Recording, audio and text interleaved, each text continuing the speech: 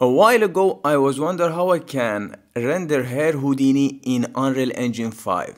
In today's video, we're gonna see that. In this video, I will render this hair and I will add a physics to it, but strange thing happened actually.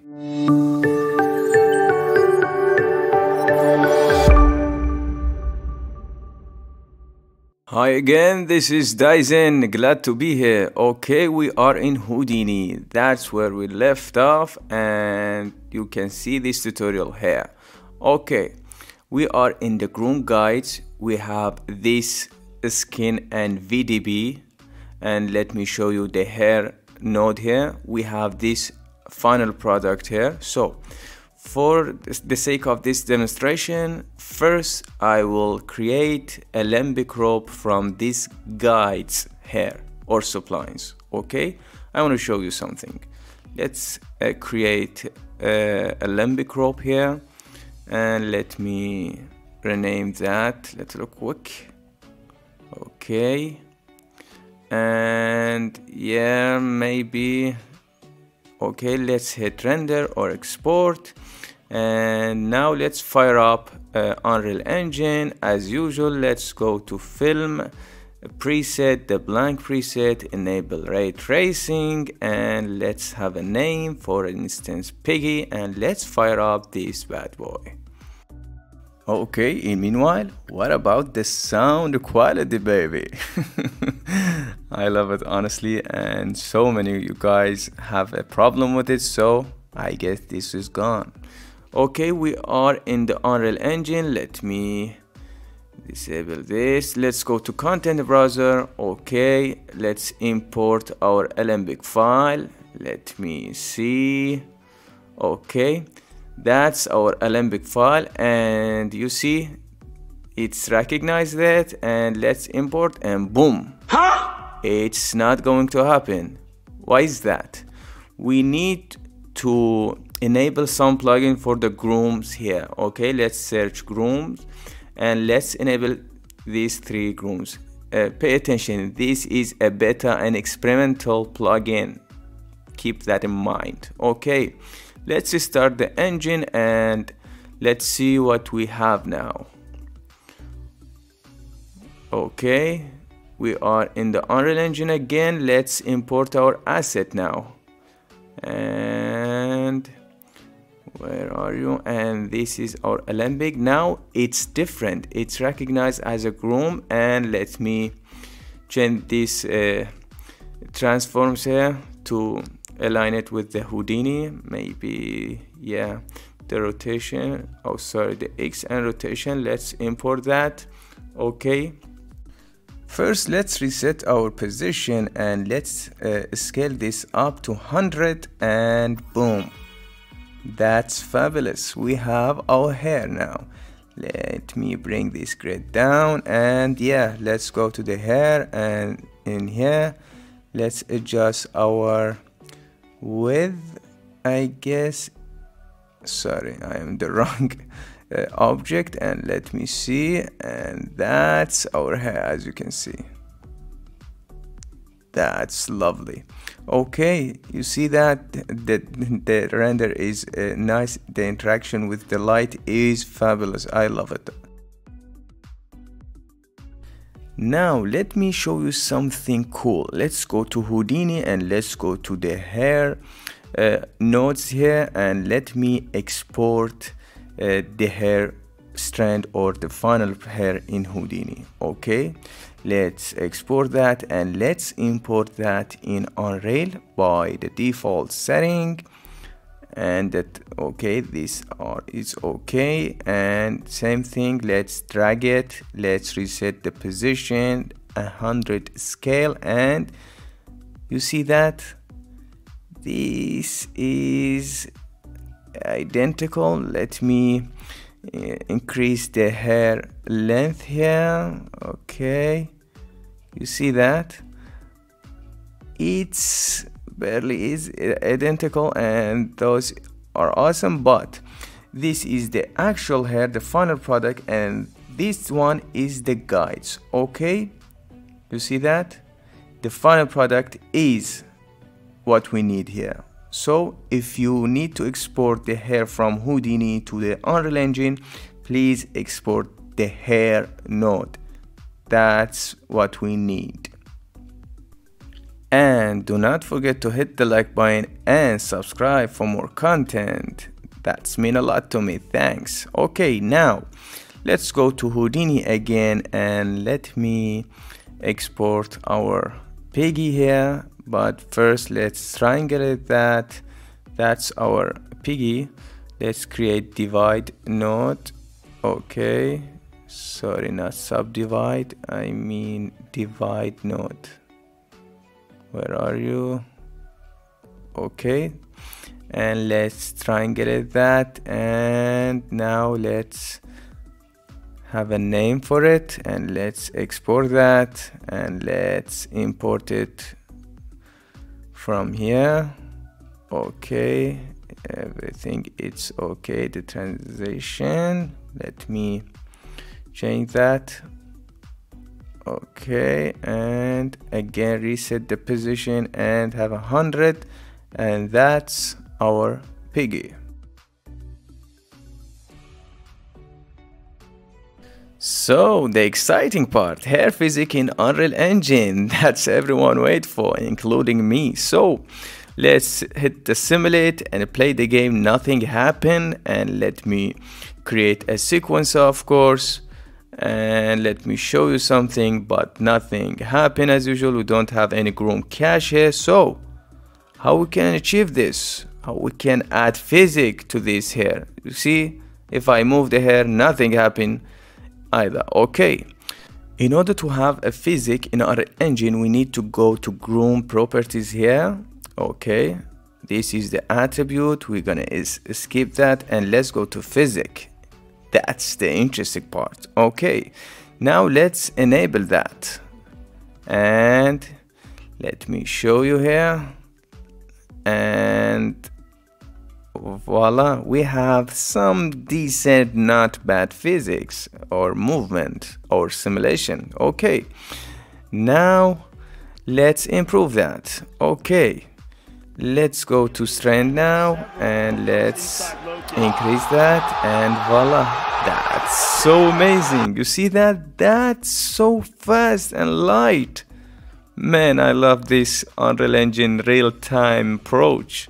I love you guys. And we have a bunch of solvers here, and yeah, we have the spring, for instance. We have this force, and let me see. You see that?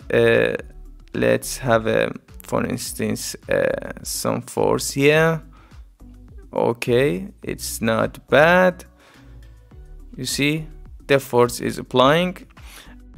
And man, for 15 years working with hair simulation, Cinema 4D, Houdini, etc., that's awesome feedback. Man, I love the Unreal Engine approach to the real time. I love it, and I so much appreciate it. Thank you guys. So now let's attach the hair to this piggy. Of course, we can go to the binding option here, but I want to have a short answer and simple approach. Let's have this one, child of this piggy, and boom. Nice. That's a lovely hack. Okay, I love the feedback, man. I love it. I'm so impressed. Okay, as you can see, that's the light with the hair, and Lumen, it's doing a great job. Having said that, this scene is available on my Patreon, so if you have a Houdini hair simulation, you can export that with this Alembic range and import that as a groom cache in Unreal Engine.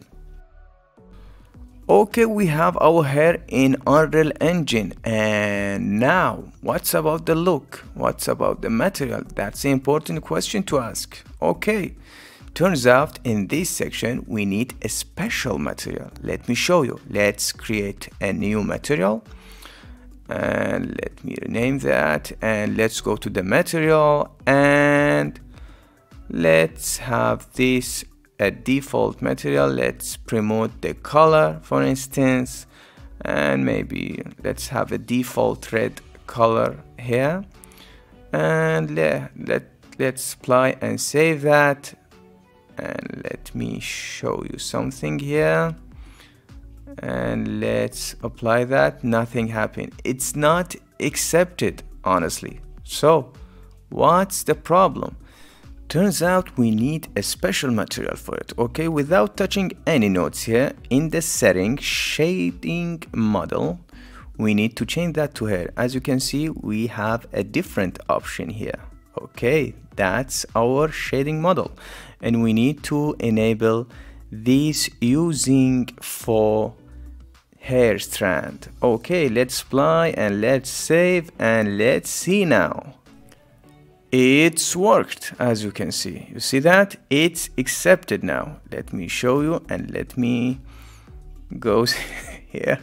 I will never leave you Unreal Engine, and let promote some setting here. Right click, promote. We need it for the instance material, and yeah, and for instance this one, the subsurface scattering is a nice option. I will show you later in the Lumen. And let me create instance from this material, and let me apply it here. Okay, let me see. Okay, now it's applied, and let me show you the setting here. Okay, we have this option, and you see it's working with the groom in Unreal Engine, and I love the result. So the light is fabulous, the Lumen light with the groom. Now I want to tell a story for you. I found something interesting in Groom Unreal 5.2 preview. That's so important. We are in the preview build. Okay, we have this sequencer with this camera cut, and if I wanna animate the piggy, I wanna rotate that. That's so important. So you see that when I rotate our piggy, first the hair will gone, and let me rotate that. Okay, that's what I need, and that's our animation. The hair is gone, so keep that in mind. And let me bring the hair back. So let's go to the hair. You can bring the hair with this hair width option. Where are you? Yeah, okay, in here you see the hair is back. That's okay, but when I play that, you see the hair going to freak out. I don't like where this is going. You see that? That's not good for the production level, you see? And that's because this simulation or physics object, when you have this physics enabled, you cannot rotate the hairs. You see that? If I move the hair or move the geometry, everything it's okay, but you see when I rotate the hair, it's gonna freak out. So keep that in mind, and do not use this groom in the production level. Now the final question, what about the hair render setting in Unreal Engine? So we have this default Lumen engine, and actually it's straightforward. Let me show you the render setting here. Let me disable that and add Apple ProRes for the QuickTime clip movie, that's MOV, and anti-aliasing here. Let me adjust that for the sake of this demonstration and hit the render. So that's straightforward. You can adjust the anti-aliasing as you desire. Okay, that's a sampling, and now let's go to the path tracing. That's interesting. So you see that the with path tracing, it's a difference. Turns out I don't know if that's a bug or the rules of the groom. I guess it's not.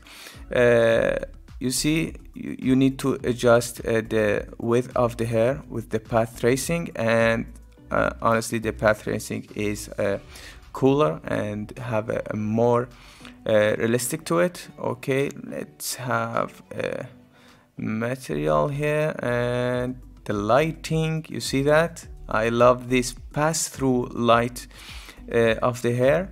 And let me show you the setting with the path tracing. You see you can change the roughness or this color here, and the subsurface scattering is lovely. I love it. You see the light, it's awesome, and everything seems to work nicely here. And now let's have a post-processing volume, and I want to adjust some setting. Let's have a bloom, for instance. You see nothing going to happen here. It's not affect our scene. That's because we need to enable this unbound. That's so important. Do not forget this one. Okay, now everything it's worked. And the bloom, for instance, let's have a small of bloom, and maybe this one. Okay, I want to show you something here. Where are you? Okay, the path tracing setting. Okay, we are in the path tracing. As you can see, we have this per pixel. That's determine our render time, and you see the lower this of value, it's the faster render time, and of course with low quality we have this denoise option. And let me see. Okay, we have this new option in 5.2. You see that we have this atmosphere and or the skies in the renderer, in the path tracer, and I love this option. You see that we didn't have in the previous version 5.1, and lovely, it was missing in my opinion, and I love it now. So for the render setting, let me save that, and let's go here, and the render setting, we need to disable that and add path tracer. That's so straightforward. I don't see any extra option, and that's our renderer. So I rendered that with high samples. As you can see, this is a clean renderer, but you see the physics, it's not good. Honestly, I didn't know the problem, so I figured it out with this one. I lowered the samples, and you see the hair physics, it's cooler now. So I guess the groom physics is the issue in the Unreal 5.2 preview, and do not use it in the production level. And I guess that's it, guys. I hope you enjoyed this one. See you in the next video. Take care.